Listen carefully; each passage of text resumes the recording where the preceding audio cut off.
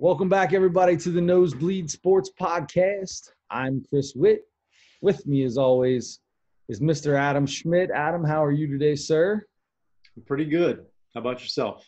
I'm doing pretty good. I got a few things that irritated me today that I like to talk about. That happened because I got to make some sales calls today. I actually got to work a little bit, which was fun and exciting. So I got a couple stories I want to get into that. Some things that annoyed me today. Maybe not annoyed me, but irritated me a little bit.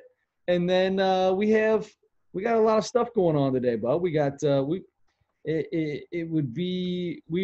would not be doing justice if we didn't talk about the biggest things going on in the world. Obviously, coronavirus is still happening, and we're still trying to space out as summer gets here, which obviously seems to be a little difficult for some people. And then we've got a policeman who murdered another human being, and the police brutality against African Americans is coming to a head, hopefully for the last time, which of course I doubt it'll be the last time, but this seems to be one where we might actually be getting something being done about it. So hopefully we can we'll talk a little bit about that in this, and then we'll get into some sports. I promise we'll get into sports. Absolutely. And some comedy. You can't beat it.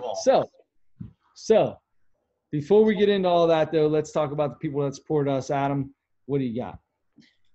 Well, Chris, no matter your level of fitness, beginner, intermediate, advanced, if you like to be challenged a little bit or a lot, you want the benefit of working out with a personal trainer without the cost of a personal trainer, then Training Personally with Peggy Edwards is for you. Training Personally is circuit training for all levels with a personal trainer at your pace on your time. Peggy Edwards will keep your workouts safe, fresh, and fun. Visit Training Personally with Peggy Edwards at trainingpersonally.com. All the information you need about the gym, pricing, everything is there everything about Peggy. Trainingpersonally.com. You can check her out on Facebook at Training Personally with Peggy Edwards. And the gym shall be open likely sometime this month. We are now in June. I believe it's the middle of June. I think she's shooting for like the 15th or 16th is the goal. Yes. Yeah. And there's still, I think it's like a lot of people, I think she's just monitoring what the governor says and the state mandated stuff. She's kind of waiting to see exactly how all that plays out. But yes, you're right. I think she's shooting for in a couple weeks here. So once that's open, it's at 3634 Boudinot Avenue in Cincinnati, Ohio. You can contact Peggy personally, Peggy, Peggy, at trainingpersonally.com. Give her a call, 513-328-0296. That's Peggy Edwards, Training Personally, 513-328-0296. The Nosebleed Sports Podcast is also brought to you by the Ohio Mosquito Control. If you're in the Cincinnati area and you have a mosquito problem, these are the guys to call. They will come, they will set up a treatment plan to make sure that you no longer get bitten up. I got a pool. People are at my house all the time, hanging out by the pool. I have these guys come to the house. Nobody gets bit. My kids get giant welts from these mosquitoes everywhere we go except at my house. So we just don't leave. We just stick around here and don't get mosquito bites because these guys are the pest of the pest is what they are. Anyway, but they do offer quality services in the Cincinnati area at reasonable prices. They are family owned and operated. They have residential and commercial applications, one-time applications if you got a special event going on. All you got to do is go to ohio-mc.com, or you can call 513-347-3594, 513-347-3594. Jason or his brother or his wife, someone will be in contact with you. They are a family owned and operated, and they're grateful for the opportunity to serve you. and they personally respond to every request. It's pretty cool. You get the actual owners of the company when you make the phone call, and these guys do a phenomenal job. So give them a call or go to ohio-mc.com. You can book the whole thing online, never call a soul. If you're like Adam and you'd rather not say a word to anybody ever and just stay in a corner of your house and hope that the ghosts don't get you, the ghost of the Rona don't get you, then you will just stay at home, hit the book online, and they'll take care of it for you. ohio-mc.com. Now, yes, sir. I don't disagree with anything you said there. No, of course not. I know. With that being said, I think we both talked about this yesterday in our show prep. We love sports. There's not a lot of sports going on right now. There's a lot of possibilities for sports coming up, which are going to be kind of fun to talk about. We're going to bring back a little segment today, my favorite swipe left, swipe right. We're each going to do a little bit on that for the NBA and for Major League Baseball. But before that, my biggest thing right now with the protests that are going on and some riots and looting that have come from there, I just would like to send my thoughts and prayers to everyone in and around these areas. Peaceful protests are a way that that a lot of things can get done, and they are wonderful. And unfortunately, there are a few bad apples that can make things that can make these protests look terrible. Please try to focus on the good that these people are trying to do. I as two middle-aged white men who grew up in predominantly white areas, we have no idea what the struggle that these people go on every day. Both of us, I think you would want to say, don't see color when you look at somebody. I've always thought that way. I started today to think about that more, and I don't think I like that term, because I feel like if you don't see color when you look at somebody, then you never really see the struggle that they endure. And these people endure quite a bit. So I'm going to try to, I don't know how exactly to change that, but both of us, I think, can both say that what happened to George Floyd is without a doubt police brutality. I think everyone should be against police brutality. I don't think everyone should be against the police. I think the police are phenomenal. I know so many policemen, police women that do their job every day and come home to their kids and their husbands and their wives, and they, it's not the easiest job to do. You deal with criminals all day, but those are really good people. And there are some people that when they get nervous and when they get put in the wrong situation, they do not make the right decision. And those are the people that we're talking about here when police brutality occurs. And I don't know how to stop it. I don't know if it will ever be stopped, but I hope this is the loudest I've ever seen protests against something like this. Except for, going back to, the initiation of not the initiation, but going back to trying to get rid of segregation back in the 60s. Civil rights movement, right?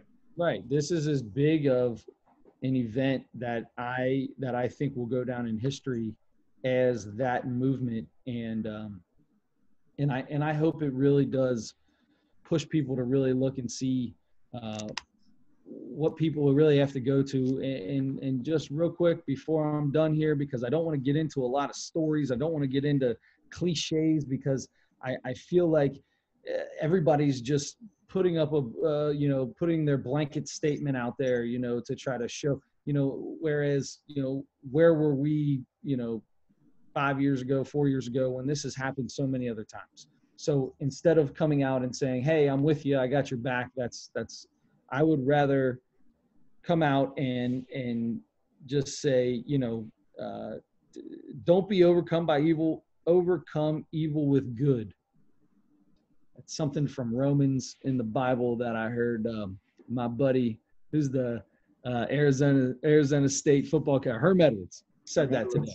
And I love that. I love like killing with kindness kind of a thing. It's not always easy to do, but you can't be overcome with evil because evil happens to you. You've got to find we have to, and I take that came out wrong. We can't fight fire with fire.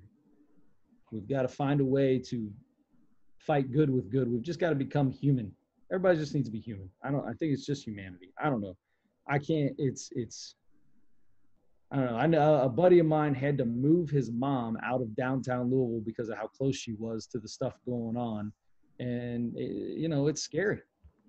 It's scary to have to do stuff like that. And it shouldn't be like that. And, this guy, like a lot of other people, grow up nervous every time a cop drives by. And it shouldn't be that way because 90% of them or 80% of most cops are good people and are good guys. And we've got to find a way to either get rid of the bad ones or find a way to do a better job of making sure they have, they have consequences like anybody else. And it feels like this might be the first time that I've ever seen that there will be consequences for these officers. They just raised it to second degree manslaughter instead of first degree. And they have charged the other 3 officers that sat right next to him as this guy's telling him he can't breathe, and just watched this guy literally choke and strangled to death. He basically just suffocated to death because nobody would get off of him as he's handcuffed on the ground with 4 people on top of him. Absolutely ridiculous. It's terrible. I don't want to get too deep into it because I get to talk about stuff like this, man, and I can't stop, and I end up saying stupid middle-aged white things. Well, you're right, and I'm with you. It's easy to do that because of exactly, you're hearing a lot of people talk about a handful of terms that you hear off and on, but when something like this happens, you hear constantly until, things kind of die down, I guess. And one of those things is implicit bias, which is exactly what that is. And, and privilege, white privilege, those are things that, are there that people are born into, or people grow into, or are raised into, or whatever. And it's not necessarily a thing that you see all the time, or that you understand or realize are happening within yourself or within your surroundings as you're growing up. You don't realize that that's what that is. But then once you get to be an adult and you're living your life, and especially when something like this happens and people are ultra aware of those things, especially now, which is a good thing, because identifying those things, I think, is the first part of trying to understand how to move forward and how to make positive change, right? So, I've had a lot of thoughts and feelings and emotions and everything about everything that's gone on. I'll tell you that I haven't been able to bring myself, it's been a week, I think now, I haven't been able to bring myself to watch the video in full. I've only seen little, 10, 15, 20-second clips, because I've heard a couple people describe it in a way that makes me so upset that I can't watch it happen, but everybody knows what happened with George Floyd in Minneapolis. And we see, if you're on any social media, you're seeing, there's no way you're not seeing 90% of people react to it. A lot of people were on the same page. You still have a lot of people that don't understand each other totally and have completely different points of view and perspectives on it. And there's still a lot of difference in the way that people understand everything and the way that people think about things. And, it's all based on what your mind is like all the time. And you don't, like I said, you don't always realize it. but there's a lot of stuff there's a lot of things that can be done and kind of need to be done to change everybody's minds, so that we all can get in a place where we are closer to being, because I don't think it's going to happen in our lifetime, but get to a place where we are, where everybody does have the same opportunities and people do have the same, a lot of the same fears and a lot of the same things that they don't have to fear, and, misconceptions about people because of the color of their skin, whether it be white or black or Asian or whatever. Get those implicit biases out and come as close as we can to getting rid of them and as many people as we can. And for me, the best way to do that, and one of the things that people have talked about a lot, is if you're silent, you're complicit. And it's hard to totally understand that. I do understand where people that feel that way are coming from. It's hard as a person that internalizes most things, and we've talked about being in a place where, because we don't address things like this on this podcast very often, because we spend most of our time in sports. We concentrate on sports, and a lot of this stuff, we might have opinions, we might have feelings about it, but we don't research things kind of like this, right. or anything just off sports or off comedy or whatever we normally address here. And we don't want to speak on something, especially at length, about something we're not completely knowledgeable about, for fear that we're going to come across like idiots. Yeah. I feel like I come across like that even when I'm talking about sports that I watch all day. Well, yeah, I'm with you on that point, and I feel like I get to rambling about something like this, and I'll sound like the biggest idiot that's ever walked across the face of the earth. But I want to point out one thing about what you said. The silence is complicity or complice. I don't even can't even, Yeah. I don't even know how to say the word. So, but I've had some conversations with people that I come across in everyday life, and a big part of, I think, what they mean by that is something that I do and I hate, or that I don't do, I should say. And I kind of, looking back on it, I understand it. I come across a lot of people in that have their opinions about people of whichever race, mostly of African American races, and they have comments and they say them, and I don't laugh. I don't give in to them and start letting them talk more about it. But at the same time, I don't stop them and say, hey, look, man, not here, not with me. I think you're wrong there. I'm not into that kind of thing. I don't always say that. And I think that is a big part of where that silence is complicity, or I still can't say whatever that word is, but I think that's a big part of it. And I think for your average middle-aged white guy that who, in my head, I can say all I want on whatever platform we have.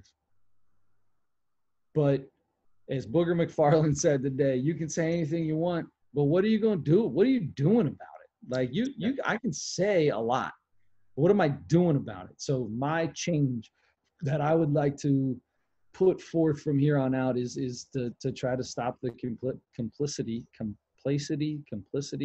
and, just try to let people know around me that, most of the time they don't even mean what they say. And I don't believe they really mean what they say. So just let them know I'm not comfortable. Let's if this is how you're going to feel, I'm not into it. Yeah. Yeah. And that's kind of where I was going is more than posting for me. I feel like if I post the same things everybody else is posting on social media, wherever it is, I don't feel like that's doing anybody any good. I feel like I'm just echoing everything everybody else is saying. Here does nothing. I understand that maybe the more people that speak out, the louder the voice is. And I get it from that angle. But for me, I, I just don't, and I would much rather deal with it in a more personal way. And so one of a great exercise that I've heard quite a few times now is pick up your phone. Like if you're listening to this right now or watching this right now, pick up your phone, pull up your message, your text app, pull up your call log. And if you're white, look at your last 5 to 10 text messages and your last 5 to 10 phone calls. How many of those are to people of color? And maybe it's the same way. If you're black and you're kind of in a similar situation like you were talking about, if you grew up around all mostly black people and went to school with mostly black people and you live in a neighborhood with mostly black people, it might be the same deal. But I feel like it is the same. There's nothing wrong with it. Is I feel like your feelings may be very similar in that, not that you have hatred or you're against them. You're just you grew up in a culture where people are constantly talking about differences there, and if you're predominantly in an area like that, then you're going to feel that every time you see somebody. Yeah. It's like you. It's like with you. If you hate you did not grow up with dogs, you are not fond of dogs. But if you walk down the street and you see a dog, you're just nervous immediately. It could be the nicest dog in the world. It could be the meanest dog in the world. But you don't have enough exposure to dogs to know if that's what you're walking up to. Yeah. I feel like that might be pretty good. Yeah. But I think, I kind of said it could work either way, but I think right now it's probably important to focus more on if you're white. I'm just going to talk to white people right now. If you're white, just think about that. Just think about if you are, look at your call log, look at your text messages. If you don't have any of those people in there, if you don't have people of color in there, if you're, especially in the last, week, month, 2 months, 6 months, if you haven't spoken to very many people of color, think about why that might be. And then really, no matter why that is, think about what you can do to change that. Because if you get to know more people that don't look like you, that don't believe all the same things that you believe, and that have different experiences and different backgrounds than you do, that's the way that everybody becomes more tolerant. That's the way everybody becomes more understanding and accepting of different types of people than you. And I think that's the best way to do it. And if you, and for me, I would much rather, that's where I've tried to start, is reaching out privately to people of color, to people who are black that I know, and just offering support. And if you can do that, I think that's a good place to start, is, reach out to those people and don't let go of any opinions you have about anything involving this. Just reach out for support and make it only about that, and make it that I'm here to support you and I'm here to listen to you. And it doesn't, I don't want to get in. I don't need to tell you about what I think about police or rioters or peaceful protests. I don't need to tell you any of my opinions about that. I don't need to have opinions in this text conversation or this phone call about that. I'm just here to tell you that I'm here for you. Tell me what you need from me, and figure out, let's learn about each other better, more personally, and reach out to more people like that. And if you have nobody in your life like that, or very few people in your life like that, you have to, and this is the hardest thing in the world for me, get out of your comfort zone. for the last year, 2 years, I haven't heard anything more than that. Is get out of your comfort zone. Not even just about race, but to grow as a person in any way. You have to get out of your comfort zone, and you have to experience different things that you don't necessarily want to experience. And I have a very, very, very hard time doing that, especially the older I get, the more comfortable I want to be. Mm-hmm. But especially in a case like this, when it's involving other human beings, that's when it has to happen. That's when you have to put yourself in positions. You have to have an uncomfortable conversation or an uncomfortable meeting with somebody. And when I say uncomfortable, I don't mean you have to go up and say, we have a different opinion about something, we need to talk about it. I mean, you might not know a person, or you might barely know a person, or you might work with a person that you just say hi to or whatever, or a little joke here and there or something. Go up to that person and ask them about their family, ask them about what church they go to, ask them about, what they like, those kinds of things. Just know them as a person, because if you get more people like that, that don't look like you, that don't do the same things you do, that don't feel the same way about everything that you do, that live in different neighborhoods, and if you get to know more people like that, I think you're gonna understand that you're going to start seeing people in a different way, I think, than you did before. When people that you don't know necessarily anything about, because of those implicit biases, because of the things that you just pick up from your surroundings as you're growing up and as you're in adulthood, and you're just picking up things in your echo chambers, especially when you are, if you're a white person that grows up around all white people and everything. You get in these echo chambers that everybody thinks the same way. Everybody says, does the same things and thinks the same things, or mostly the same things, and has the same experiences. And that's you. If you branch out and you try to meet people and really get to know people, I think that's the most important way to start everybody changing this thing. I couldn't agree more. I know we're a sports podcast, and there might be people out there saying stick to sports, but I think at this point in time, this is kind of, I think this is, there's a lot of things bigger than sports, but this is just something that needs to be confronted by everyone. And if we can be out here, like you said, to give somebody some way to try to just give this a try.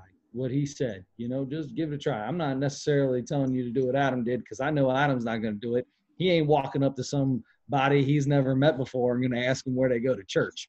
He'd give you advice, but he ain't doing that. But at the same time, I think you understand what he's saying. If there's someone in your life that or you're an acquaintance with, and they're without, and you just automatically just say, I know so-and-so. Stop, talk. That's the kind of thing it's important. And the thing that gets me the most, and I hate it all, hearing it all the time, is, I do that all the time. Yeah, I'll do. You can say you do it all the time. That's fine. I don't need to hear it. Just continue to do it. Yeah. Make yourself better. You don't have to tell me your stories of what. I went and talked to a black fella today. No, I don't need, that's not what we're talking about. It's not doing it just to say you did it. It's doing it to help yourself.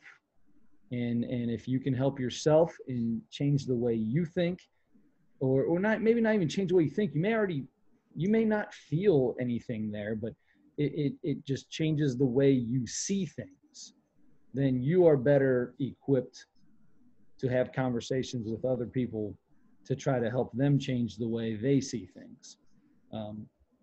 I don't know. I wish there was a million things I could do to help this. I could never imagine having my son at 7 years old and having to sit him down and have a conversation about, how to act around authority figures, and when you're in certain situations, what immediately to do so you can come home that night.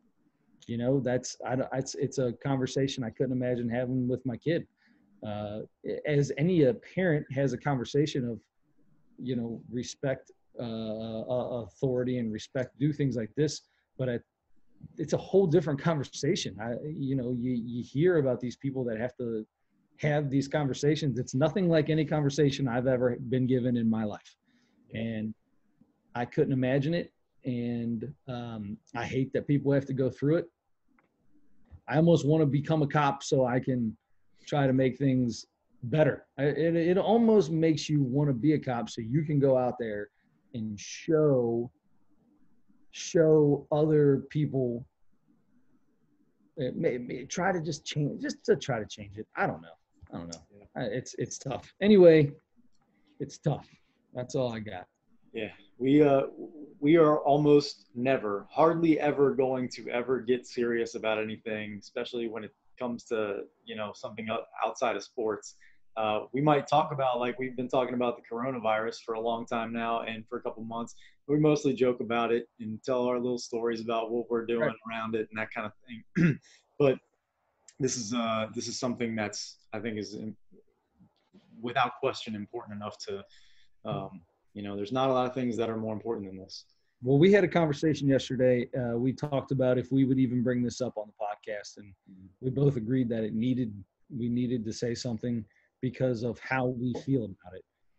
We both have pretty strong feelings about this kind of thing, and God, it gets me a little emotional sometimes when I start thinking about it. But it's just, I think of so many people and what they have to go through. It's not right, and I don't care if this comes off as 45 minutes of us talking about something we never would and being as serious as we probably will ever be on this podcast.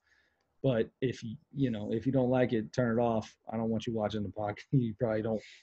What we're doing isn't for you anyway. So I don't know, man. I will tell you this though. Do you have anything else to add into that? Because I got something that has to go with this, but it's going to move us on. I would like to hear what you have. So I got to go to Columbus today to do a little to do some work. Right, I got to work today. I got to make couple sales calls, which was pretty funny because you come in and people who usually are like, "Man, I ain't got time to see you today. Get out of here." They're like, "Come in. We haven't seen anybody in so long. Come talk to us." I forgot my mask, right? All these lumber yards are telling me vendors are allowed to come in, but wear masks. They've got everything blocked off everywhere. I forgot. I got all the way to Columbus, forgot a mask. So I go to Target and bought a bandana. So I walked around all day with a baby blue, like it had like ducks on it or something, like ducks and weird, like summertime things, and I tied that bad boy up and was walking in and out like I was gonna rob everybody. It was a lot of fun. But the thing that I wanted to segue into this is there's one thing that irritated me more than anything. When I was in Columbus, before I left, I always stop at my little cigar shop. My guy Don Ray's cigars up there. He rolls his own cigars. He's got some really good stuff up there. I get a half dozen or so of the ones I really like that are, $4 or $5 a stick, and then I get one or two a little more expensive fellas that he rolls everything himself. He's got all the other sticks there as well. So shameless plug for my guy Patrick up there. Anyway, I turn on to his street. He's on Gay Street downtown, and everything is boarded up because they broke every window, and they didn't take a lot of his cigars, but they busted every window out. They did. I can't tell you how annoyed I am by the fact that I had to go to his cigar lounge about 5-6 blocks away, and he doesn't keep his hand-rolled stuff in there, and the police will not let, the city of Columbus will not let him back in his shop until tomorrow, and God knows when I'm ever going to be able to go to Columbus again. So I had to buy some regular cigars, not hand-rolled. Well, they're probably hand-rolled, but by somebody else in some other city, country. So I'm a little perturbed about that. I'm a little perturbed. I had to make 2 stops to get cigars, and the first stop, busted out. Second stop, didn't even have my cigars, and you can't buy them anywhere else. It's the only guy that rolls them. I can't do it, man. I'm irritated. You're like Michael Jordan level cigar guy, man. I mean, he gets they're $4 cigars. So no, the stuff he's smoking is probably $15 a stick. No, I'm not quite there. But he's getting stuff that only like one person in the world has.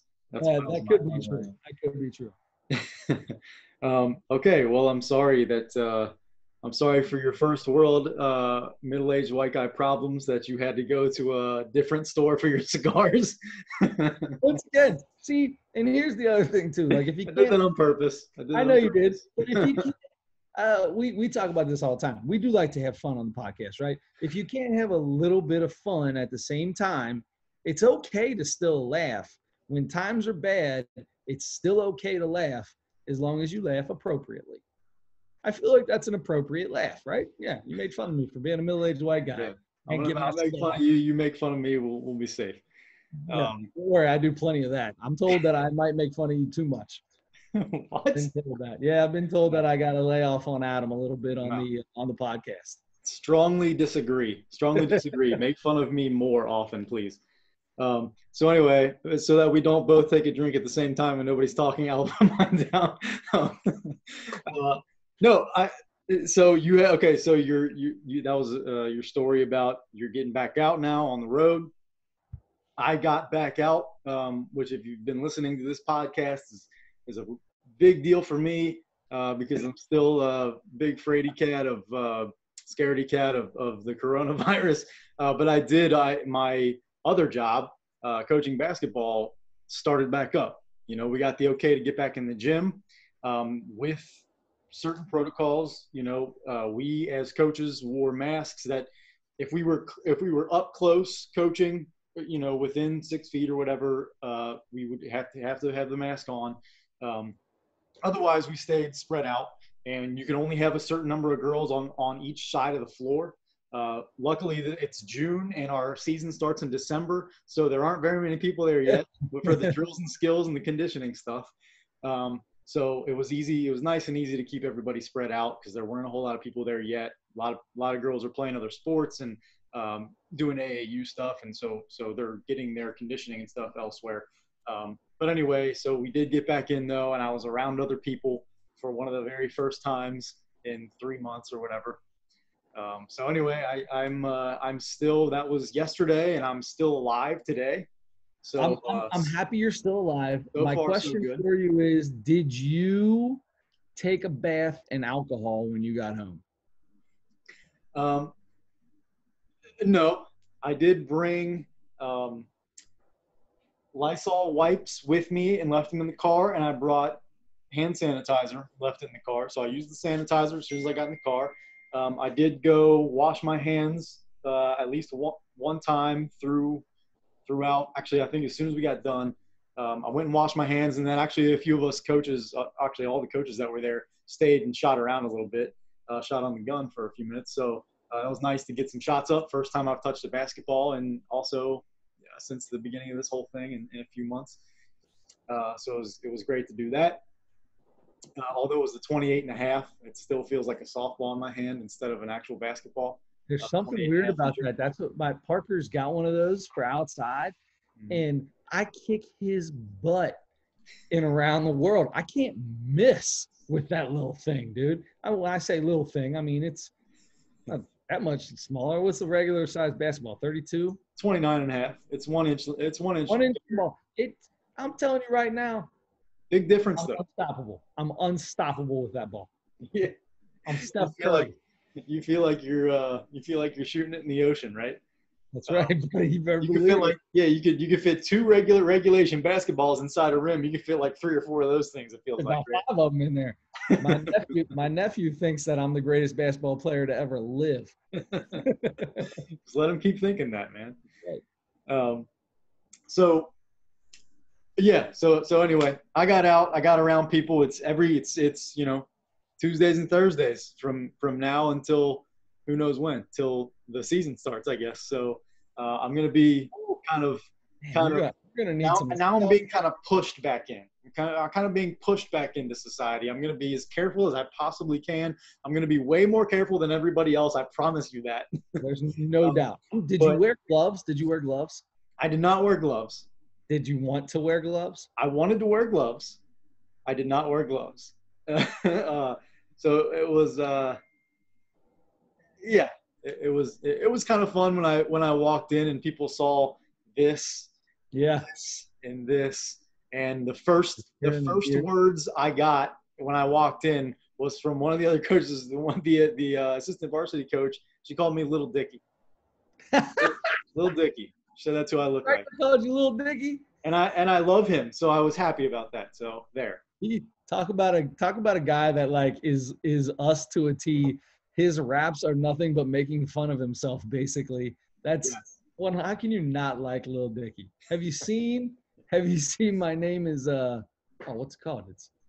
It's on FX. Have you seen that little show he's got? My Name Is Dave. Yeah, have you seen that? Every episode of the first season. I can't wait for the second season to come out. Love it. So great. Yeah. So great. Little Dicky. All right. On that note, let's get into some NBA. All right. I want to play a little swipe left, swipe right with you. Where to go? All right. So the NBA is another step closer to starting up basketball. They're probably the closest of any league, obviously, because football doesn't start till September. These guys are trying to get started sometime in July.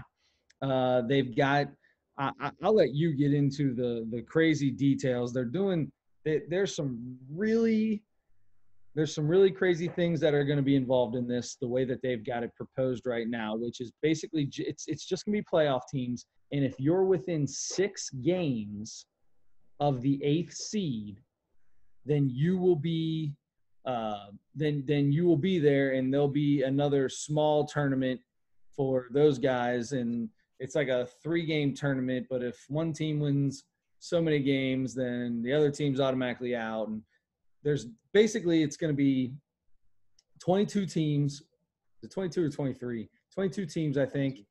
9 from the Eastern Conference and 13 from it's math right there. See that math real quick up there? Did you see that? That's that elder math real fast. Pretty good. So then there'll be 13 teams in the Western Conference that'll be playing for the rights to be in the playoffs. Now, as of right now, Game 7 would be on a Monday night in October. So what I would like to do for swipe left, swipe right for you is everybody's going to be playing at Walt Disney World in Florida, right? We're all going to be playing in the same place. They'll be staying in the same resort, basically. So, what? They're going to finish the season 1 month before I'm supposed to be there on vacation. Oh, man, maybe there'll be some sticking around. No, they're going to be ready to get out of there so fast. Because their families aren't going to be allowed to be there, from what I understand. See, now I thought some places have said they're going to do immediate family. But, some of these people are 19, 20, 21 years old. They have no immediate family except for like their mom and dad and brother and sister. So how they're going to – they've got to allow some people with them, right? I feel like you have to have a support team. Everybody needs a support system around them, especially when you're in the playoffs. I mean, it's so important. So they're going to have to figure that out. But besides that, there's no home field advantage anymore. Home court advantage is now gone. That being said, I lost. That's all right. I have it saved as a bookmark. Let me get back in here. Where's my bookmark? Where's my favorites? Oh, geez. Here we go. All right. So I accidentally pulled up the Ohio mosquito control page on the page that I had opened up with that. All right. So there are some ideas to possibly increase home court advantage. I want you to swipe left or swipe right to the ones that you like. I believe I got 5 of them here. Okay. Number 1, swipe left or swipe right. The higher seeded team is awarded the first possession of the second, third, and fourth quarters following the traditional jump ball to begin the game. I swipe left on that. Okay. Swipe left, and why? Just for people that may not have heard this before, or have been married for the last 20 years or whatever, when we say swipe left, swipe right, it's in reference to dating apps. And if you swipe left, you see somebody's profile, you swipe left, that means you're not interested. If you swipe right, that means you are interested. Two people swipe right at each other, you match, you talk, you live happily ever after. Now, Adam is to the point now where he walks down the street or drives down the road or watches TV, and his head is just swiping left and right on everybody that pops up. He's been doing it that long. It's just it's unconscious. It's an unconscious behavior. So that's why we do it on here. All right, so you're swiping left to that. I'm swiping left to that because there's no you aren't getting home court advantage. I mean, you're not changing the rules. Changing the rules of the game and giving you an extra, potentially 3 extra possessions, I don't think is the right way to do it. It's just going to be it's okay that for the rest of this season, it's going to be a neutral court. All right. I don't think there's any reason. Your home court advantage is being the better team. Okay. Well, don't jump into just mixing all my swipe left and swipe rights right away. I've got 5 more. I swipe left on that. You're about to swipe. Now I already know what you're going to do to this entire thing. You're swiping left to everything. Well, no, maybe not. Let me hear. Have you heard these before, or is these brand new? Okay. No. All right. So number two. The higher seeded team receives an extra coaches challenge. Yeah. I mean, I swipe left on that one too. I know you do. All right, this is nowhere near as fun because you started off your original comment with "don't change any rules," even though they're changing all the rules to do this, Mister. I'm the old baseball man, Mister. I'm always the one. You're always making fun of me because don't change any rules in baseball. I always say you get on me for it, and all of a sudden they have to do this crazy stuff with round robins for the 8 and 9 seed, 10 seed teams. But no, don't change any rules. If you're going to change some rules, this is the time to do it. In-game rules. Now I know we've talked about some of them for baseball too, but I just don't think that if you're trying to give one team a home court advantage, if that's the theory behind stuff. Yeah, I just don't know that it's enough to actually give. I mean, you give them a little advantage, but why do that? I mean, you're still playing the same game in the same arena every night. It's not really. All right.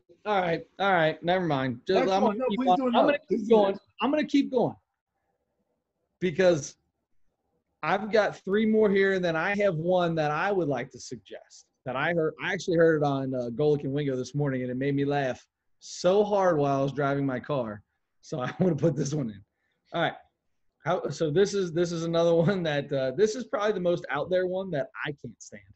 The higher seeded team is allowed to designate 1 player to be able to have 7 fouls instead of 6 fouls before fouling out. Oh. Huh. Don't even answer that. Swipe left. We know. Well, swipe left, but that one's kind of interesting to me. I don't think that's the stupidest one I think out of all of them. See, it's interesting to me because I feel like most people would think, well, obviously, LeBron, you're gonna pick the best player on each team, right? No, you pick your Hack-a-Shack guy. You pick Kendrick Perkins. You pick Charles Oakley. That's who you take. Draymond Green. Those are the guys that get the 7th foul. Yeah. Yep. Yeah. That's how often does LeBron James go out of the game that he needs an extra foul? But there might be, I feel like coaches now are so much more creative in finding ways to strategize that it might not even be that simple. Like people might come up with another. Maybe you pick your best. Or maybe it's just whoever you decide, whoever your best defender is, maybe because you're going to put him on. Now he can be your Kendrick Perkins or your Hack-a-Shack guy. He can be that much more aggressive. Yeah, your Andre Iguodala's and your Scottie Pippins and your guys that are, and maybe your Draymond Greens and the guys that are going to play, that are going to defend the other team's best player. Maybe that's who you give the most fouls to. And that might be your second best player on your team. But if that's your best defender, or maybe your best player. All right. It's Now, Anthony Davis. how about this one? The higher seeded team being able to transport their actual hardwood court from their home arena to Orlando to try to preserve the feel of their home playing experience. What? Wait, was that the one that you made up? Nope. That's still to come. Wow. I mean, that's just dumb logistically. You're gonna pay to have your court. Now they've got that switch, changing the floors and arenas down to an hour and a half, yeah. 2 hours. They're gonna have it up and down. It's fast, and you stack it all up, you throw it on a truck, and you drive it across the country or whatever, or maybe you stick it on a plane or something, a cargo plane. But so it's not impossible, but still, I mean, you're in the same building. All right, the background's going to be the same. You're not going to bring in the same depth from the stands to the back of your. That's where the biggest difference between courts are. Yeah, your eye, your visual of the basket. So for your depth perception. Anyway, all right. So next, that was a swipe left. I take it, right? Yeah, I don't think it's worth it. Swipe left or swipe right. An off-court feature in which playoff teams, in order of seeding 1 through 16, receive first choice on picking which hotel they will stay at in the ESPN Wide World of Sports complex and Disney World resorts. Does that make sense? So the number 1 seed gets to choose what destination basically in Disney World they're going to stay at. Now, I've never been there. In November, if we end up going still in November, that'll be my first time. I imagine that most or all of the hotels in the park or whatever, on the Disney grounds, have to be the same or pretty close to the same. No, that is not correct. Oh, that's big. You've been there. So I've been there twice. Stayed in their hotels once, and comparatively, there's a reason why you can stay at one place for $200 a night, and you can stay at another place for like $1,000 a night. Big differences, and that's just the regular rooms. Not even getting into suites and stuff. That's just regular rooms from complex to complex. They've got all different kind of complexes there, but yeah, big time differences. You know what? If there's such a difference, that one might make the most sense to me. If it's about comfort and being able to get a great night's rest and having more amenities and things around you more available to help treat your body and kind of on the off time, maybe that makes more sense. Now, I still feel like it's the NBA. They're going to all have the best of the best, and they're all going to have everything they need. Yep. So I still think that's I'm closer to swiping right on that. If I have to choose one to swipe right on, it's probably that one so far. But I still say swipe left because they're going to be in the best possible situation. And why aren't they all staying in the best place until maybe that's what it is. Maybe if you can fit 5 teams in the best hotel, then the top 5 seeds stay there. And then the next best hotel, the next 5 seeds, something like that. But, I feel like they're going to be at the best of the best that Disney has to offer everybody. So I don't know how much of a difference. Swipe left again. This has become no fun at all. Next, this is mine. This is what I think. I think if you want to give a team home court advantage for the game, you let the higher seed have, or whoever's supposed to be home court for that game, right? It's a 2-2-1-1-1 series, whoever the home team was supposed to be, I think they should have golf carts to get from the hotel to the arena, and the other team's got to walk. A walker or has to walk? They have to walk to the arena from the hotel. I thought you said they have a walker, like they have to walk with an old person's walker. I mean, they can use that if they want. I don't care. Maybe to punish them, make it slower. I don't. Anyway, that sounds similar to the hotel thing to me. Yeah, it is. And it's funny you mentioned that because you know, I kind of was pretty hesitant about going on this trip. It's going to be my immediate family, my brother, sister, their significant others, and their kids, and my dad and myself. And so the amount of money that it's going to cost hurts my whole body to think about. Yeah. So I was hesitant, but they convinced me to go because it's a family trip and I want to see the kids have fun. But I'm staying at a completely separate, way off the grid hotel away from everybody else because I wanted to save that money. And I'm going to have to take like a shuttle bus to meet everybody every day, the rest of my family. So I'm going to be staying at a Hojo. I'm going to be staying at a Howard Johnson or something like that. Howard Johnson down the road. In like Tallahassee or something like that, and have to take the Greyhound. Adam's in Miami while everybody else is in Orlando. It's not going to be as good as Miami. It's going to be like yeah, you're right. Tampa Bay or something like that. Yeah, exactly. Oh goodness, I think they need to do, but I do think they should get some cameras, and they would make a little bit more money off of this. They could do like a Big Brother reality thing, right? Because everybody's trapped in the same areas. Let's see what these dudes are doing while they're let's see how many of them go out and party at the hotel bar. How many of them are swimming all night watching Disney movies on the big screen by the pool? You know what?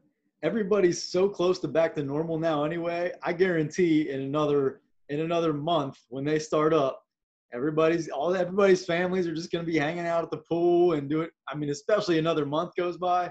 Well, if they're going to be playing basketball together, then they're basically quarantined together at that point anyway. Then, and your family's going to be there. You might as well, at that point in time, you can go ahead and hang out because you're all going to be swapping breath and with everybody else. But they're probably going to still try to do the distancing thing where they're going to try to keep families apart 6 feet or whatever.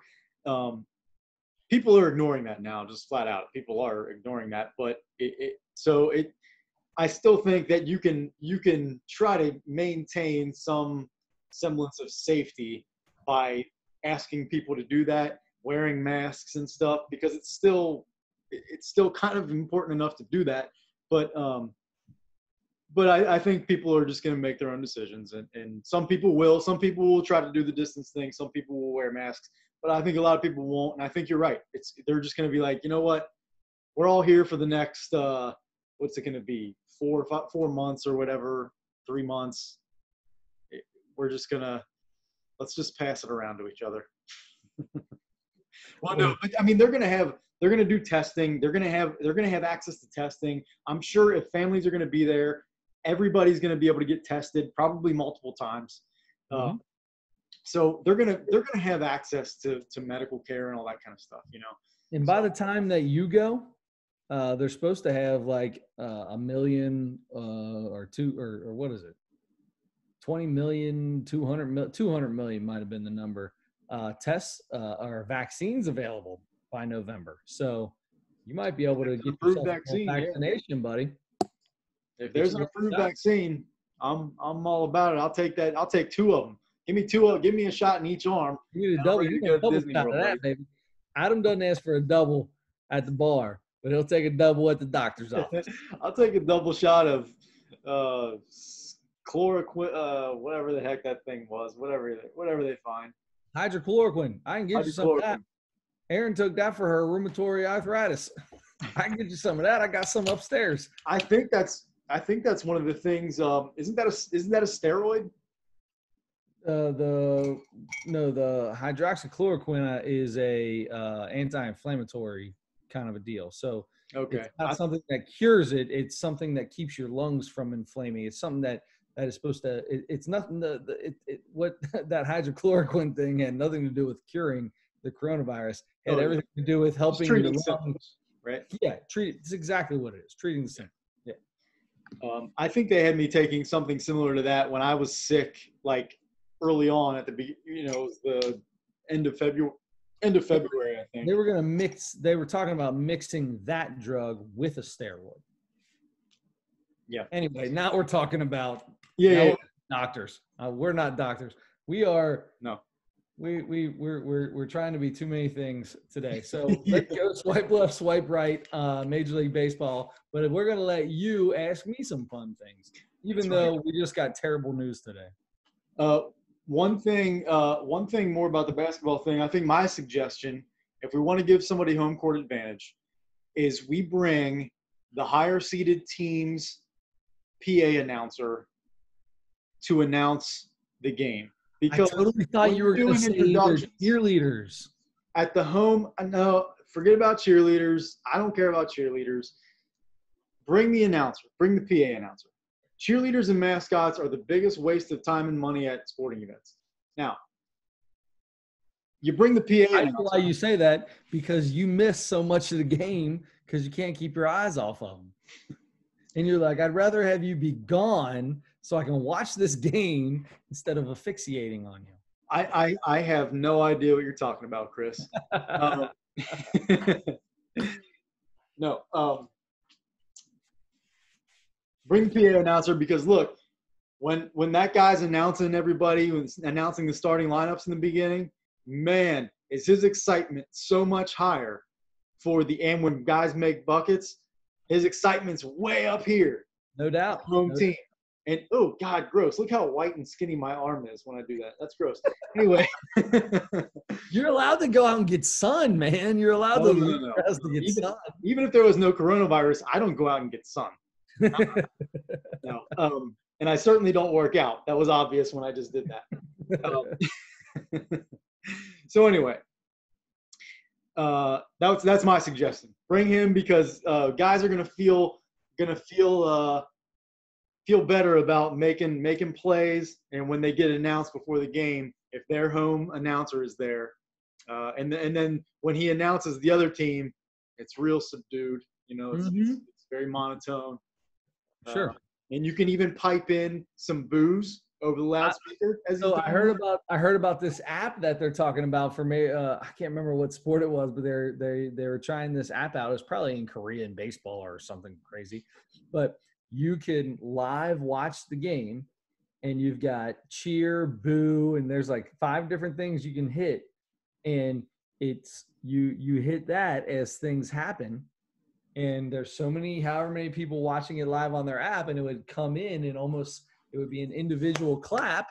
But when you have, 50,000 people on the app and they all clap at the same time, there's a little bit of a cheer. You can hear everybody else using the app at the same time? No. The people there will be able, like in the stadium. So okay. Yeah. So basically over your app, because you'll be listening to and watching the game there. So as you hit that clap and everybody else does, it'll all come in. But if you're the only one trying to be silly, they pipe you down. Oh. So as the more things come in, the louder it gets. I got you. So there's no woos out there like at the Reds game, the 7th inning of a Reds game, when I want to punch the little kid behind me right square in his nose because he can't stop wooing. You are a eyebrow-raising kind of guy right there, buddy. Oh, by the way, we're back on YouTube. This will be the 2nd week in a row. We're back on YouTube, so there is video of us. If you are on SoundCloud or iTunes or Spotify, you can see Adam's phenomenal beard and his Teen Wolf face in general. You can see Teen Wolf live not live. I'm so used to saying that. You can see it recorded and played the next day on YouTube. That's right. So, okay, let's get into this Major League Baseball thing. We're going to do the swipe left, swipe right, like you said. I like the way you did yours for me a lot better than I'm doing this one. So I apologize for how boring this is going to be. No way. We'll make it fun. So, okay. So swipe left or swipe right, 82 game season, October playoffs, prorated salaries plus the additional sliding scale cuts. So basically what we were talking about last week that Major League Baseball first proposed, which means I already know your answer to this. Swipe left. We talked about it last week. I totally talked about how much I can't stand it. I got to figure out which way to tilt my head now because I have an eye that sits lower than the other. So now I realize that I got to give it this tilt so it looks like my eyes are the same. Because if I go here, this eye is way smaller and it stays closed and it's lower on my face. You can't see that? It's clear as day. No, that's everybody sees that's incorrect. I know you know your face way better than I do. That's incorrect. Anyway, so I swiped left to that. I swiped left to it yesterday or last week. I swiped left to it today. And I kind of liked what Major League or what the Players Association came back with. I should probably not do that. I'd be doing exactly. So, and just a little side note with that proposal, total salaries go from about $4 billion to about $1.2 billion total for all players. And that's the one. Totally in. Well, no, I mean, it'll be, I'll tell you the same numbers for the next one, right? And that's the one like we talked about last week. So $563,500 is the minimum salary in Major League Baseball. And those guys would get in that sliding scale, would get about 47% of their original salary. And then the guys, the Mike Trouts and Garrett Coles that make $36 million a year would end up making about 23%. So the guys that make the most money have the biggest cut. We talked about that. Swipe left for you on that. Now, the proposal that Major League Baseball players came back with just the other day, swipe left or swipe right on 114 games. Playoffs don't start until November. Prorated salaries that they agreed upon in March, and that's it. So they get paid for every game they play, right? That would cut total salary from $4 billion to about $2.8 billion. So a little more than double what Major League Baseball owners' first proposal was. So 114 games, play the playoffs later. They're also playing an extra almost 30 games or 32 games. Correct.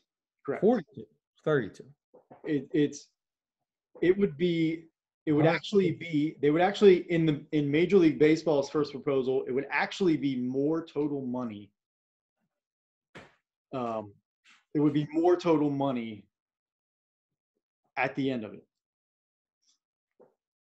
So even though I read that, it doesn't sound like that makes sense if total salary is going to be 1.2 compared to 2.8. But doesn't make any sense at all. Maybe it was for their next proposal. Anyway, 114 games, just swipe left or swipe right on basically the Players Association's rebuttal. I hate that I have to do one or the other on this because I'm not 100% in on this because of the playoffs starting in November. If the Reds are in the playoffs and we're playing in November, or if Chicago in November, or Detroit in November, or God, heaven forbid, New York in November with their, oh my God, no, that sounds horrible. Horrible. Playoffs going into December at that point in time? No. I swipe left only for that reason. If they're going to do an 82-game schedule, prorate the salaries to half a season, start the playoffs October like you normally would, I'm good. But this, I'm not 100% in on that either. And the owners turned it down, and a big part of it was the playoffs starting in November. The problem, never mind. Go ahead. What's next? Well, so the owners want to keep the playoffs in October. The players are willing to extend it into November to play more games because they want to play more regular season games. Now the owners want to keep the swipe left or swipe right. Apparently, so I'm hearing both that Major League Baseball, the owners have said they're not going to come back with another proposal. So they denied the Players Association's proposal, and they're saying they're not going to come back with one. But if we did, it would be 50 games, prorated salary like they originally agreed upon, not the extra cuts, and playoffs in October like normal. 50 games? 50 games. Now, every one of these scenarios, it offers extended playoffs. Right. So there's some version of extended playoffs in all of these. But 50 regular season games at the prorated salaries, and the playoffs pretty much, maybe even a little bit earlier if you're only playing 50 games. Or maybe you spread those games out a little bit more. Well, or I mean, by the time that they get a half of a spring training in, it's going to be around there anyway. Right. 50 games. Man, that number is so low. I don't like that number. There's got to, but they're getting their prorated salary at that point in time, so they're getting paid for the games that they play. Right. I enjoy that. That's a big part for me. The players obviously want to play more games. I'm good with it. I'll swipe right to that. I'm good. Extended. Let's just get some baseball going. I'm good. At least the players are getting paid they're getting paid for the games they play. That's my biggest thing. Everybody should get paid fairly for the games they play, just like you still get if you're working, you get your salary, right? It might be working less, it might cut you back, but you're still getting paid your hourly rate, basically. So I think I'm good with that. I'm going to go ahead and say swipe right to that. How about that? Good job. Now, I think I may have mixed that up, and I think the original 82 game offer where you get the prorated salary plus the additional cuts, right, that sliding scale cut. I think that in that case, playing more games and taking some of that money away from what you're supposed to be getting, I think would end up being more. Players would end up getting paid more than this 50 game thing. So I think that's where the difference was. I don't think you understand the biggest part of this for the players, though. It's not how can we make the most money. It's how can we make the money for what we are doing. So if I'm still playing, I'm playing for my rate. Like it's like my wife, she got cut back to 16 hours. They didn't ask her to cut back to 16 hours a week. This is weeks ago. She's back regular time now, but they didn't ask them to cut back half their hours, and at the same time also take an extra percentage off on top of that. No, she still got paid her hourly rate for that time. So I feel like that's the big thing for the players right now, because as soon as they start giving into things like that, it opens things up for the owners to do a lot of different things and use this as an example of how it worked, quote unquote, how it worked when we did this. So yeah, I think I'm more okay as long as the players are getting paid for the games they play based on the salaries the contracts that they signed. And they agreed to that. The players already agreed to that. Right. So I'm good with it. Let's do it. Right. Okay. So I'm glad you mentioned feeling like 50 games is so low, because my last one for you is swipe left or swipe right. The shorter the season, the less valid the champion.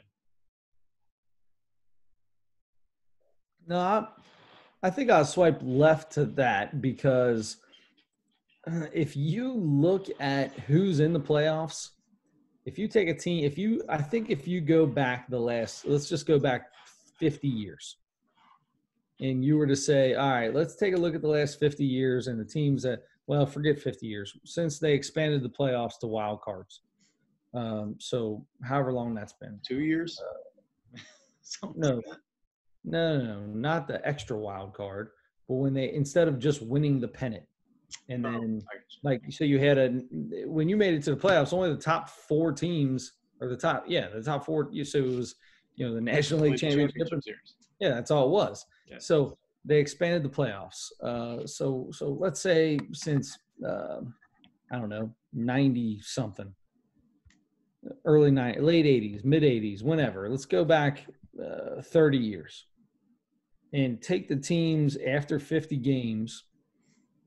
I'd want to know the difference in, if they made the playoffs after 50 games, then what the standings were compared to the end of the season, and how different those really were. Because I think you're still going to get 75 to 80% of the same teams in the playoffs as would have been in the beginning. Now, you might have a World Series champion that came out of one of those teams that technically wouldn't have been in there in that 30 years. But for the most part, in those first 50 games, you're going to know who the best teams in the league are. For the most part. That's a third of the season basically, and it's a good portion. So I think I'm okay with it, especially since this is just already going to be a crazy year. Let's just say it is what it is. Come out of the gate hot. Every single game means something. You're down by 6 in the 8th inning. Don't put your second baseman into pitch. Bring somebody in case you get a chance to get a little comeback. You're gonna keep you know what I mean? You're gonna keep a pitcher in there so he can throw and give you an opportunity to come back in the 9th. I'm in for it. I think I'm good. I think I'm talking myself into this, even though I feel like you're a little further along and you're a little back closer to the middle of everything than you were last week. I'm very proud of your progress. I feel like. I appreciate that. Thank you. Yeah. Appreciate that. In the spirit of progressing that we're in right now, that's a good thing. Thank you. So okay, so that's really, that was the big thing. I just kind of wanted to kind of present the very, very basic general things about each side's proposals. The biggest thing what's that? Go ahead. No, go. I was going to say I'm still a little, because I saw that basically they're gonna give them the option, like baseball. If they come back with something, they're gonna say, well, it's either 82 games and basically something close to the first thing we offered, or much less games, this 50-game thing, and we'll pay you the full prorated thing that we already agreed to. The owners don't want to pay the total dollar amount, and the players want to get paid for what they're doing. So if that's where it comes down to, there's got to be a negotiation, right? It can't be 114 games, we get all the money, or 82 games and you don't get all your money minus some. That's so far apart, it's not even funny. So find that negotiating point. I'm getting paid for every game I play, but I got to play less games. I think that I'm okay with it. I think you could probably figure out a way to do 62 games and just not 50's that's not a lot of games at all, but is what it is. If you could, you win, you pick and choose your battles, and you take your victories and of getting paid for what you do fairly. That's the whole thing. I want to be paid fairly for what I'm doing out there, and they will be. And the prorated thing seems like the most fair thing, certainly. I'm glad they agreed on that a couple months ago, because break it down to games. I don't know exactly how they get paid. I think they get paid. Do they get paid bi-weekly? I think they get paid bi-weekly like most people, don't they? I always thought it was that way. Yeah, I'm pretty sure that they get paid every 2 weeks. So Joey Votto gets his $2 million every 2 weeks, and it's not a joke. That's pretty much what he gets. Yeah. it's always funny to listen when they break down like those biggest, like the Mike Trouts and the Garrett Coles, those guys that are making the most money per year. When they break it down by like inning played, like each inning he's making like $70,000 or something like that. Yeah, so crazy. God. Like Joey Votto watches a pitch and makes more than I do in a year. Yeah, that's making me a little bit sick. We got to stop talking about this. And I'm a guy that fully supports Joey Votto. The people that get annoyed by player salaries don't understand that money is there. So if the players aren't making it, then it's just getting shoved in one person's pocket, and he becomes then we don't even want to do comparisons of he's a trillionaire. How many times he scratches his head and he scratches his head during a game and makes $80 million or something. It's thank you for saying that. I thought you were going somewhere else. Okay, so we've got so we did baseball, we did basketball, and really we've got really two more things. Normally we go right into comedy here. But we talked about that a movie that I had just watched a little over a week ago, and you were like excited to watch it because it just recently in the last few weeks came on to Netflix, was Uncut Gems. Right? Yes. A movie starring Adam Sandler in a not so typical Adam Sandler role. It's not a comedy, really. It is not a comedy, even though it's hard not to hear and see Adam Sandler not play his normal person and not laugh a little bit, right? Like when it started and he's going around as this, New York jeweler, talking his big game, like it's hard not to kind of get a little chuckle out of that. Yeah. I feel like there's almost a little smirk on his face that if he's supposed to be such a serious character, that there's a smirk that I see that maybe isn't really there, but I just kind of see it because I've seen so many Adam Sandler comedies. It's there because they gave him the biggest, most giant fake teeth to wear. Yeah. So he can't do anything but hold his mouth open. Yeah. Chris, I for a while, I went ahead and watched it because, number one, I've been a big Adam Sandler fan for a long time. And number two, I heard a lot of people talk about, when this came out in theaters, people started talking about, this is an incredible performance. This is such a great movie. This should be, Adam Sandler should be at least nominated for some serious awards here. And so I was like, man, I'm hearing a lot of good stuff about this, a lot about the performance, a lot about how good the movie is. I'm just going to jump right to it.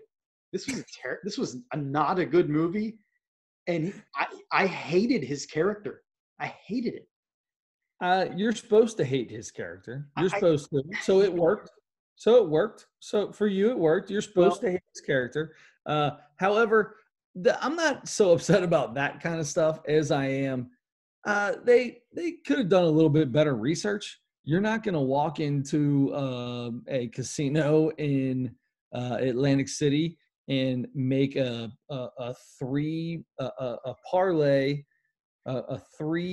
parlay on prop bets. They're just not going to do that. You can bet a prop bet, but most casinos aren't going to let you, we've all made bets on the opening tip, right? I mean, it is what it is. Yeah.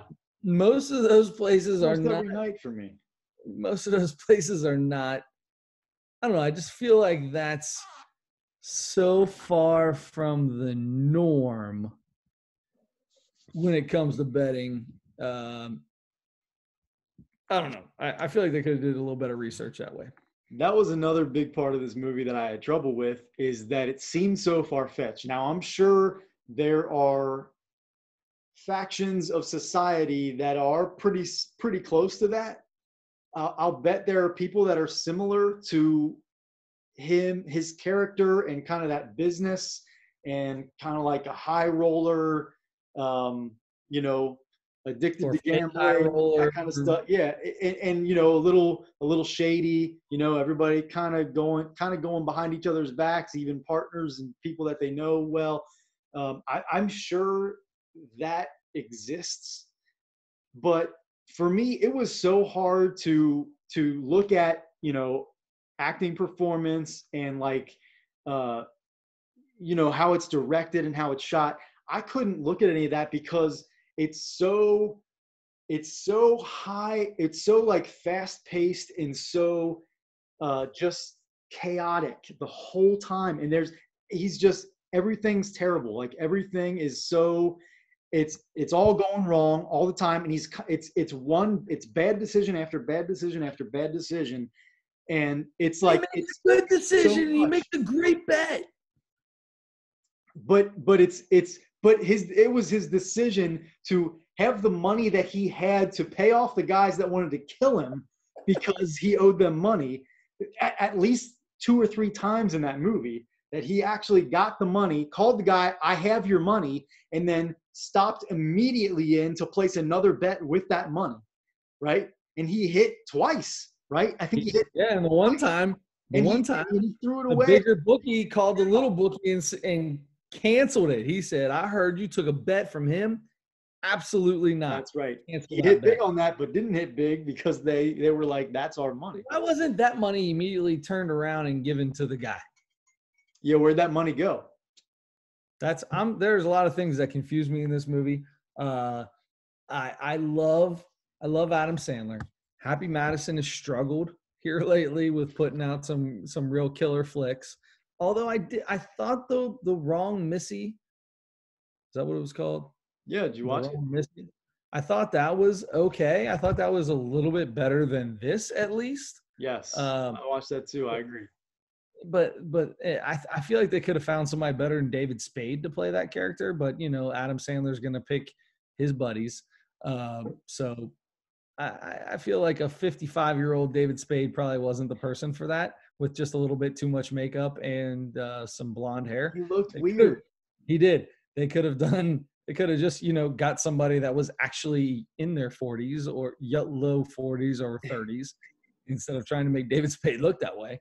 But no, this movie he was Richard. That was Richard from Tommy Boy playing the. Yes, exactly. I don't understand. 25 years older now. Right. I don't understand why.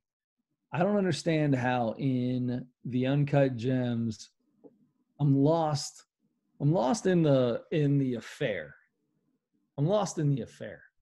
I might be able to help you with that. That's the one thing I felt like I could understand a little bit. I felt like that was the most not realistic affair that I've ever seen in my life. Like, that girl she seriously was head over heels for him, like no joke. And she didn't make any sense. It just didn't make any sense to me. I felt like it was a sugar daddy situation. But she was into it. Like she went and got all his money and didn't try to steal it. Like, took it, made the bet, and didn't try to take the bigger sugar daddy while she was at the casino. Instead, that guy turned in the betting ticket, got his $1 million, and then gave it to her. And we don't even know what happened to her. I need to know what she did with this money. She has the money now. I imagine she had to go back to the shop, find him dead, and then decide okay, I have all this money. Nobody else knows where it is now. Nobody else knows that he placed this bet. I'm the one that went and did it for him. I have all the money. I live happily ever after with the Weekend now. Now I'm going back to the Weekend. That's where I would have started to begin with instead of big teeth Adam Sandler. So I was disappointed in that movie. I was disappointed in the Weekend's performance as well. I always see him as more of a wholesome kind of guy. I have never seen. I had heard of him plenty of times. Had never seen or listened to The Weeknd before. Yeah, well, he had some really weird hair for a while. He would have been on our worst hair. Hey. He's a lot like Patton. Weird hair. Alfred Payton. Hey, look, your hair's getting close to Yeah. Mr. Payton's I'm gonna look put it in right that now, front. bud. I'm gonna put it in that front Alfred Payton umbrella. Whatever that thing is. There it is, right there. It's like he faded it all up and then just like let the front dread itself. Yeah. Oh man. Anyway. I don't know. All right, so on from there, let's get into our next comedy segment, or what we normally do on the comedy segment, which is go through and critique or rate a stand-up comedian or stand-up comedy performance that has just come out. We try to stick with some more newer stuff. This week we went with Patton Oswalt. Right, his new special, I Love Everything. Except Denny's. What's that? Except Denny's, apparently. Except Denny's. I mean, who really likes Denny's though, right? Yeah. I love those greasy spoons, dude. I go to Waffle House all the time. I leave my house, go to Waffle House. I'll get 3 eggs and a side of bacon, and I love that. Sit down, talk to the greasy spoon ladies that give you your food. They're my favorite people. Yeah. Look at the track marks on the arm. No, sorry, I shouldn't. That's Man, that is no. That's not good. That's not good. Terrible. I'm getting into this. I'm getting into the spirit of what Patton Oswalt was talking about. That's all I'm doing. That wasn't a real thing. Right. Okay, so this was I kind of prefaced it last week by saying like I had kind of a love-hate thing with Patton Oswalt over the years, and I didn't love him at first, but I think I've seen all of his stand-up specials, and he said some really funny things, and I can appreciate that even though sometimes it feels like maybe he's kind of trying to do a little bit too much on purpose with the the vocabulary that you don't get from a lot of comedians. He has a very creative imagination, a very creative imagination, and I can appreciate that. And you can see that if you go back and watch his other specials, and just like everybody else who has more than one special on Netflix, as soon as they come out with a new one of the most popular things watched on Netflix is one of their old ones, because people see the new one and they're like, oh, now I know who this is. He had another one? Okay, I can watch that. So same thing that's going on there. So go back and watch another one too. If you watch this one, he's similar, but he's getting older, and I think I'm liking that. He talked about how he's 50 now, and things change. In fact, he opened it that his cereal is different. He talked about from colors that aren't even in our real world. Yeah, as bright as they are, to being beige and brown, and not chocolate brown. Yeah. Brown is the dirt in the grave that awaits you. I think is what awaits you. That's what it is. Yes. And on he ate the sugary cereals, and on the back of the box is the maize. Help Sugar Bat find his insulin or whatever it was. And now switched to 50 years old. Now he's eating the Sorghum Farm Amaranth Flakes. He talks about the hippie farm that they grow it on. How that's the back of the box now. Yeah. The box is hospital white, he says, and it's a tan bowl. We thought of this idea at a Fish concert. Yeah. So anyway, I like that was a good joke to open it up. And then he talked. He's the biggest part of his identity now is that he's a father. He anybody that has followed his career for a while. He got married pretty kind of late in life, in his 40s. Had a daughter, and then his wife passed away. I don't think it was cancer. It was some kind of illness that I didn't know that. To be honest, by the way he talked about it, it almost sounds like he went through a terrible divorce. Yeah, he was in love with his wife. As a matter of fact, I don't know if you noticed, I think he wears both wedding rings because he, within 2 years, got remarried. he had a wedding ring on the ring finger of each finger, or on each hand, I mean. So I think he still wears his wedding ring from his first wife and the one from his new wife. So anyway, he went through a terrible tragedy a couple years ago, and he talked about that. He started raising his daughter on his own, and he was kind of just coming to grips with the fact that that's just what he was going to do from now on. And then he met this great woman and got remarried and everything.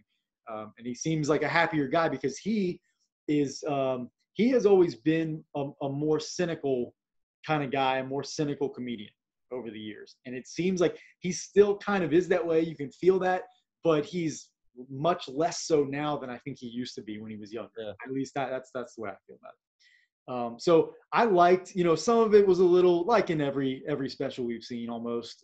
There are little lulls where you're like, okay, that was okay. But for the most part, I thought he did some really good jokes, and the way he tells jokes, the way he writes jokes, I feel like is very elaborate, very detailed, and he probably uses a thesaurus and finds the and they move together. They move. He keeps a topic, right? He keeps it, whether it be I'm 50, and it's not necessarily all about him being 50, but it has to do with people that are 50, things that they have to deal with, right? So I like that. I like that whole the way that moved together, the stuff in his house with the contractors, and then the contractor introduces you to the underworld of subcontractors, and the Kirby and all that joke, all those jokes. Those were, I enjoyed a lot. I enjoyed a lot of it. I thought it was pretty good. There's no Kirby. There is no Kirby, by the way. Really but funny. You will have beautiful wallpaper once it's done. Watch it. I'm going to say this. I'm going to go ahead out on a limb. I'm going to tell you, watch, what's his first name? Patton. Watch Patton Oswalt. I think he did a good job. I think this is a comedy special that you will watch and enjoy, especially if you're a middle-aged white guy. It was a little weird because he immediately starts talking about racism in the beginning of it, and it was like, hey, he fell right into the times, right? So I thought it was pretty good. I'm not jumping into like the 4s for him, but I'm gonna go with like a 3.4. You said 3.4? 3.4. I already marked mine. I can show you. Share the screen. Yeah, I was just going to say. Let's see if we can do this. All right. This is our... can you see this? It's coming up. Adam has started sharing screen. I don't know. I assume it's being recorded from your computer correctly. Mine just says that you've started sharing the screen. Oh, there it is. What do you got? Do you see my column on the right? I have nothing next to mine, and you've got 3.4. I put that in there better. 3 hours ago. I put that in there. That's insane. 3.4 for both of us. Big difference from Jerry Seinfeld. We were so far apart on. We were pretty close on Chad Daniels, though. Right. I was thinking it was a while since we had been so close, but yeah, we're both at 3.4. Nice, good work. I'm proud of you, brother. I'm proud of us. I feel like that means this was something for everyone to love. Do it. Give it a watch. Are we going with Hannah next? Are we doing the Hannah Gadsby, or what are you thinking? Maybe this is a reach, but should we can do that, or I was thinking in kind of the spirit of everything. Should we try to pick? Now this would be a probably one that I was thinking we should go with a woman, a black guy, Indian guy, an Asian guy, somebody that's not a middle-aged white guy. I feel like that's what we've done for the last. You want to get away from the middle-aged white person. I could, not that there's. I mean, we've done. Can I tell you something that I heard today that was really surprising before we get into this? What's that? So Sports Illustrated, right? It used to be huge to be on the cover of Sports Illustrated. and a conglomerate bought them out, and they're basically trying to do away with the print of Sports Illustrated, right? Oh, interesting. There are 0 people of color that write for Sports Illustrated. Oh, wow. Absolutely 0. Wow. Anyway, so we were talking about how many writers, did it say how many writers they have? it didn't say, but I mean, you got to figure there's got to be at least 15 to 20. Yeah. Huh. Throughout their online and their print base. Yeah. Huh. Well, anyway, all right. So you want to go? Oh shoot. Well, what about? Go ahead. Who do you got?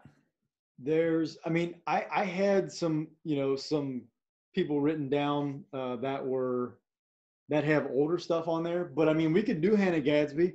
That would be something different than what we've been doing. I think like 9 of the last 10 have been like people that look like us and are close to our age. How about this? Last year, Ken Jeong or Ken Jeong or whatever his name is, Ken Jeong had a special come out. He did. Or you have that we always talked about. We wanted to do Gabriel Iglesias. We talked about doing his because we each had our thoughts on it. He had one last year that we never ended up getting to. One we didn't do last year either that was who's a huge comic is Kevin Hart, Irresponsible. Did we do that? Oh, have we done a Kevin Hart? I don't think we've done a Kevin Hart, and this is probably not probably. He is the highest grossing comedian in the history of comedy. Now it's because he's slightly scared to go to the Dave Chappelle side, where Dave Chappelle could care less about anybody and anything and what he talks about. Kevin Hart has to apologize when he talks about things because he still wants to do movies with The Rock. Dave Chappelle ain't doing movies with The Rock, but Kevin Hart also makes a whole lot of money and has a much wider base of fans. I kind of like this Irresponsible because I think he gets into his escapades, shall we say. Yeah. He's got himself in trouble for. Yep. Yeah. I watched it when it first came out, but I'm happy to watch it again. I love Kevin Hart. Let's do Kevin Hart. I love Kevin Hart too. Let's do Kevin Hart Irresponsible. Right on. That was easy. So we got Kevin Hart Irresponsible next week. We've got let's see. We're probably going to have more baseball. Definitely more basketball because I think we're going to really start pushing next week and the week after. We're going to really start seeing basketball come to form because they're going to have to get these guys into a gym and let them start playing before they can get a season in. So I think in the next 2 weeks is going to be a lot of fun to see what really happens in sports. The world is going to slowly open up. We're in the summertime. You're going to see people together. The virus can't live over, was it 85 or 95 degrees? So we're almost to those temperatures. Yeah. It can't live on certain surfaces, I think, beyond, sure. Or for a very long time or whatever, beyond those temperatures. So wear a mask. Right. Right. Everybody will be healthy from then on. Okay. So yeah, let's do that. I had something on my mind. I was going to say, we had a list. I kind of ran down a quick list last week when we were trying to think of the next person to do for the comedy segment. And it was my turn. It was my turn to pick. No, I know. I was just going to say there are a bunch that I had from like 2016, 17, 18 that I had written down, that we could go back, just comedians that I knew were good. Who were you looking at? One of them I was thinking about that I mentioned last week was Michael Che. And he's on Saturday Night Live. You probably know. I love Michael Che. I'm totally down for that. Let's do him. Well, that's all right. We can do it. It's just funny because at least two different people have posted in the last day or two a clip from that. It was 2016, so it was 4 years ago already. But it was a clip from that, and he did a joke about Black Lives Matter, and it was like it's so relevant to right now. So people were like playing that, and he jokes about it, but he's also kind of making a statement, like most people are. But Yeah. he's allowed to joke about it because it was at a stand-up. It was a stand-up comedy set, and he's qualified. So anyway, I had that on my mind. I like it. No, I'm down. Let's do Michael Che. I'm totally down. Let's do Michael Che. Let's get in the spirit of Black Lives Matter. Let's. No, it's not necessarily a joke, but I say it as a joke, but in all seriousness, because there's a lot of that in it, and you're gonna hear from somebody who's dealt with things in his life. So and no matter what your position on anything is, he's going to talk about it, and he's going to joke about it, and take a minute to separate from just a minute, because we don't want to just get away from what's going on. We don't want to separate ourselves. We don't want to bury it or anything like that, but take 1 hour and enjoy some laughter, even on the same topic. It's okay to do. Our friend of the podcast, Andre Edwards, at Andre03. Is it Andre03 or 06? At Andre Edwards 06.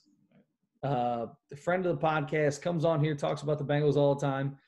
He as a strong black man and a daggone good looking black man, as we all know, he put something on Twitter the other day that made me laugh, and it was, hey, these are tough times, but I think everybody needs to, along these lines, everybody does need to have time to get a little laugh in their life, right? And he posted an old Saturday Night Live Eddie Murphy thing about where he dressed up as a white man, and he was going to become a white man, and all the things he did to be a white guy. It was really funny. And you have to, for as serious and as terrible as all this is, if you don't have a little bit of that laughter in your life, then you're just living as a miserable person. And don't do that. Don't do that. Have a little laughter in your life. Understand when serious needs to be serious, but understand that it's okay to laugh at yourself as well. Yeah. Well said. So do you want to do Michael Che this week and then Kevin Hart next week? Let's do Michael Che, and we'll see. There might be a new stand-up comes out. So okay. We'll see. Well, we'll start with Michael Che. I like it. Michael Che, what's it called? Do you have any idea? It's called Michael Che Matters, I think. Michael Che Matters. There you go. That's so great. All right, Michael Che Matters, and more baseball, basketball, possibly some NFL, because as strong as the NFL was pushing towards, we will have fans, we will start on time, we will do this, we're starting to hear things slowly change there. There's no conditionings, there's no OTAs, there's a lot of things going on. So maybe we get into a little NFL, how they're going to take into consideration this coronavirus, because if them and the NBA are the two that have the most physical contact involved. So maybe we get into some of that too. So until then, don't forget to turn your headlights on.